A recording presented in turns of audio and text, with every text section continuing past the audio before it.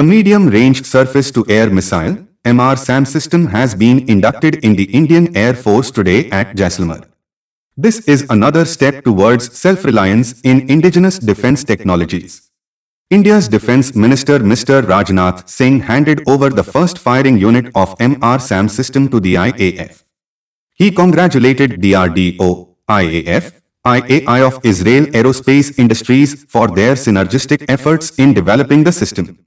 The IAF is to procure around 450 MRSAMs and 18 firing units. This system has been jointly developed by India and Israel and will help the IAF in boosting its combat capabilities and protect from enemy aircraft. Earlier this year, the two countries had successfully carried out tests at a facility in India which validated that all the components of the weapons system were working. Besides several Indian and Israeli companies, this system has been jointly designed and developed by Israel Aerospace Industries or IAI and the Defense Research and Development Organization or DRDO. The medium-range surface-to-air missile system has the capability to shoot down an enemy aircraft at a 50 to 70 km range.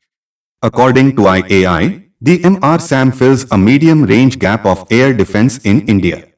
It is an advanced system that provides ultimate protection against different aerial platforms.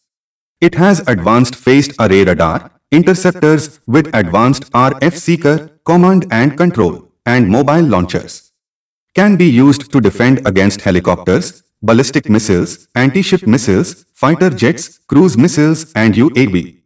The naval version of MRSAM is called LRSAM and it is based on the Barak 8. Thank you everyone for watching this video.